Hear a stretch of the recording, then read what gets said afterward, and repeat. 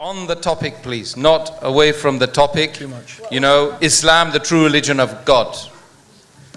Assalamu alaikum. I want to ask a question on behalf of non-Muslim and Muslims. Okay. It is said that Muhammad sallallahu alaihi wasallam was the last prophet, and other prophets came as long as with him to guide us and show us the right way. So, and the Quran was completed on the Prophet Muhammad sallallahu alaihi wasallam on the time of his period. On that time. So I ask, why is it necessary, and where in Quran it is mentioned that Jesus will return, which is the major signs of Judgment Day? And why is it a new prophet, or Jesus will come after Muhammad sallallahu alaihi wasallam completed the Quran and completed his prophetism? He was the last prophet. Why is Jesus coming again? Okay. That's, wow. Okay. First of all, yes, it is true, Muhammad sallallahu alayhi wasallam is the first prophet. Where does it say in the Quran that Jesus will return? Did I? MashaAllah. Good, you're listening. Alhamdulillah. Okay. Correction, Jazakallah khair, brothers. That Muhammad sallallahu alayhi wasallam is the last prophet. That is true. And there is no more religion, there is no new religion, there is no new book going to be revealed after the Quran. This is what the Prophet ﷺ said. As for the return of Jesus, it is not mentioned directly in the Quran, however, it is hinted at. It is hinted at in the Quran. However, Muslims do not consider the Quran to be the only source of information about our religion. This is very important to understand. There is not only the Quran, but as the Prophet ﷺ said, I have been given the Quran and something like it along with it.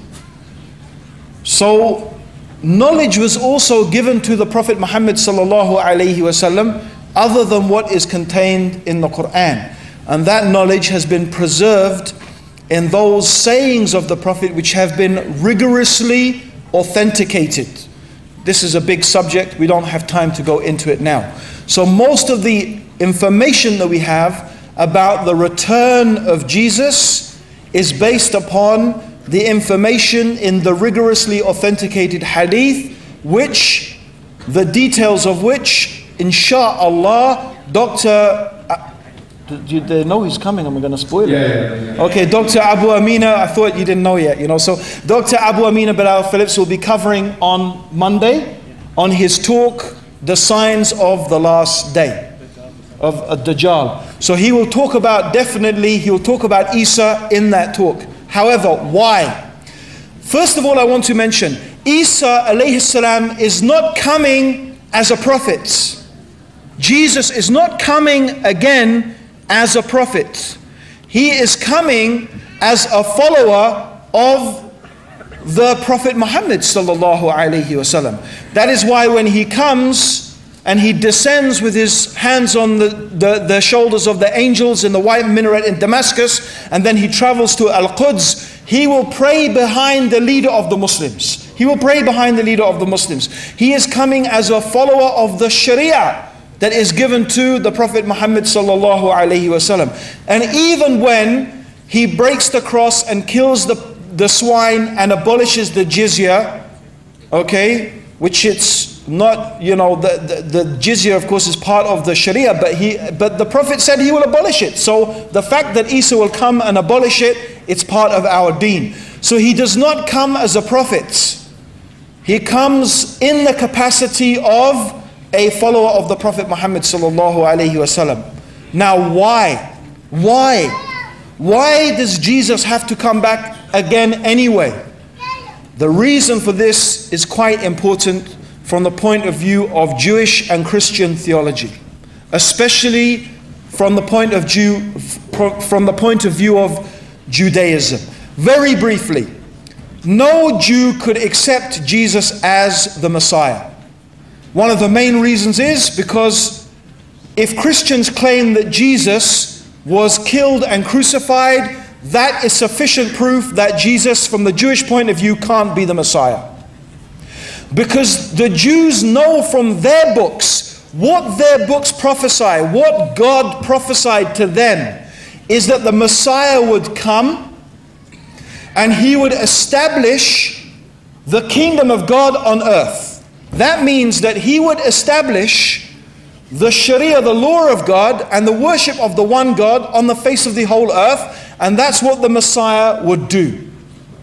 Right? So God sent Jesus, but however, the people, many of them were treacherous to Jesus. Okay, so they did not fulfill their destiny. That is why Allah raised Jesus up. He would not let him be killed. So the point here is Jesus was not killed and he was not crucified because he is the Messiah. And those things that God said would happen, that he would rule, the Messiah would rule the earth, and he would rule the earth in the kingdom of God, will happen because Jesus will return. And as we know as Muslims, he will rule on the earth as a just ruler for 40 years, and there will be no other religion except the religion of the worship of the one God, which is the religion of Islam. So that is why Jesus needs to return to fulfill those prophecies that were there, that were given to the Jews, and God never breaks his promise. That is why, my brothers and sisters, that's going to happen. Jazakallah khair. Jazakallah khair, Abdur Raheem.